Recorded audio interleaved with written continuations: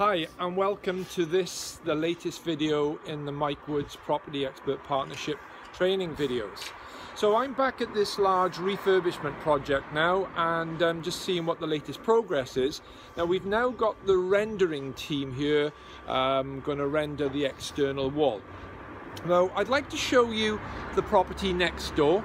This is something that's recently been sold for a lot more money than what we've paid for ours, fortunately, but that's what we do in this business, and make sure we source properties at the right prices. And you'll notice that they've just changed their windows to the new modern grey effect, which is what we've established here on our property. So we've done that first because my vision here was to have this property looking very modern. We started with the roof, and you can see up there above the gable we've repaired that area there. So I'm going to take you a little bit closer to the property now. I'm going to show you something that's very interesting that we've had to do before we render this building. So I'll just mention that to you when I get there now. So just follow me if you don't mind. I'll take you in and have a look. So just bear with me as I walk you into the site here.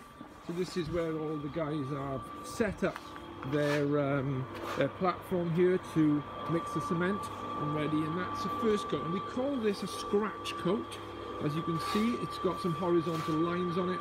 That's the key to protect the next coat. Now what we've had to do is, because the original brickwork has not got what we call an adequate key, it won't take the new sand cement render readily. We've had to cover it with a coating, and this is called red grit. So it's got a sandy based paint, and that's going to form a key for us when we put the first coat of render on. So we've had to do the whole house with this red grit effect, which is going to give us that key. Here's a close-up of the window, you can see. So we've gone for this nice grey modern finish, and the door to match.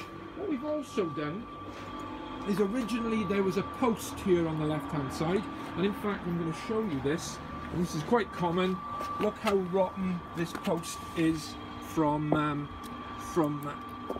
the weather that's had over the years. So we've taken that post away, and we've installed what's called a gallows bracket, and that's going to hold up that canopy. And before, the canopy was sloping on the inside, so we've created a horizontal soffit.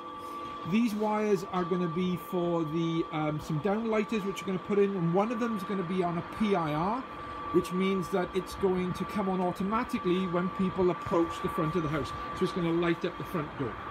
So I'm just going to take you inside. My decorator is in here at the moment, so just bear with us. Okay, so as we walk into the front hallway, from the previous videos I've told you that we've got a WC here, which was previously a square wall, and we've put a 45-degree door on here, so yet to be put on. We've now got a lovely little concealed basin and a WC in here, so this is the downstairs WC, of course. Now what's interesting about this item is, some of you might know now, I don't like seeing pipework. So we've hidden the pipework inside this vanity unit, and then we've created a boxing along the corner here to hide the pipework. So there's no pipework visible in here, and as I've said to you, it's a little bit of a pet hate of mine, pipework. Okay, so into this front lounge. Nothing much done in there, otherwise it's decorated, lovely clean job by a guy, and everything's glossed.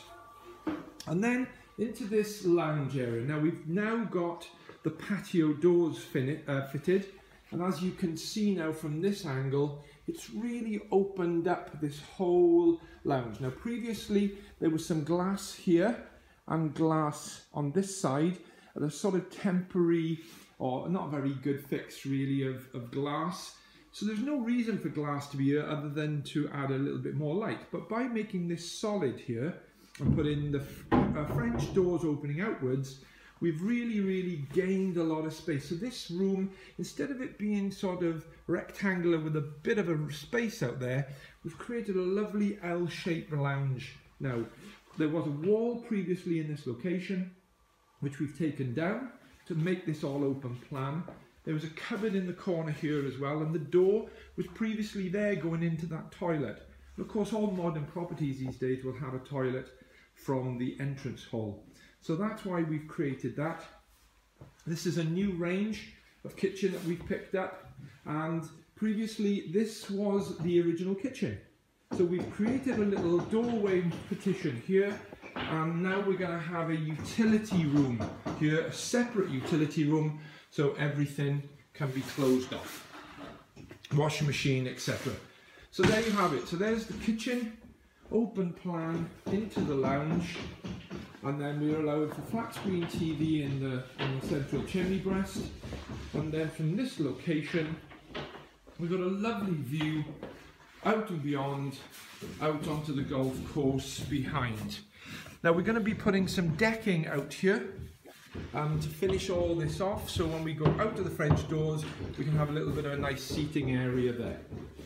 So I'll just take you upstairs and squeeze past our decorator here. So now that we've got rid of the metal balustrading along here, we're now going to put some nice glass panels which are going to make this area all open. As we go upstairs, so this is the landing, we've got our doors in, our bathroom is now grouted. So as before you might have seen, we've got our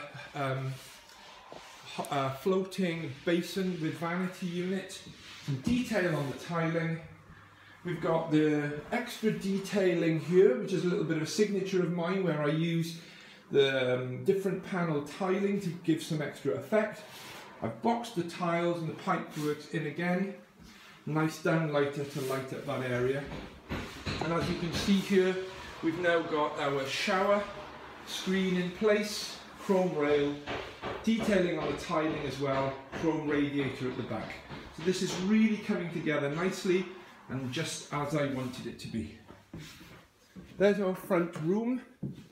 Changed the windows on the front, as you notice from outside. So this is a lovely bright aspect double bedroom.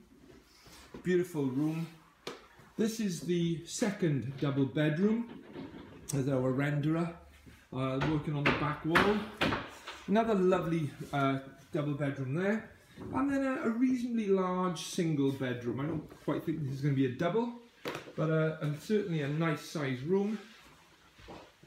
And both of these rear windows are looking onto the golf course behind, and in the distance the mountains. Now what's really interesting about this property is that there are very few on this run here that access the golf course. So this path here goes straight out onto the car park of the golf course.